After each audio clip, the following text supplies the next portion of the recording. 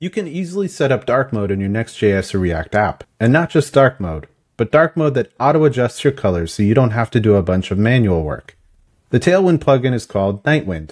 Let's install it. First we type npm install Nightwind.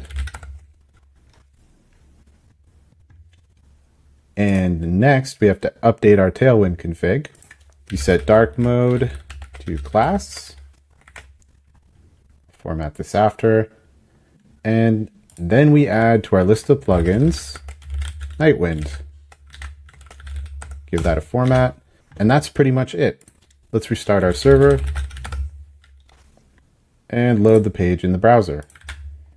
So our page doesn't look any different, and that's because we need to add a button to toggle Nightwind. So let's do that now. First, we have to import Nightwind helper. Let's create a button with an onClick handler, and this will toggle Nightwind. And let's give that a title. Let's just call it toggle dark mode for now. You can call it whatever you want. All right, and let's give it a try. Now you may notice two things right away. White turned black, the white background, and there was no flicker. So as I transition, things are smoothly changing color. And this is the coolest thing about this plugin.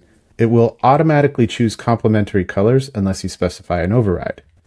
Speaking of which, let's set up an override really quick. Let's say that in dark mode, this text should be green. Let's give it a try, and there it is. This is now my favorite way to apply dark mode to any Tailwind site, hands down.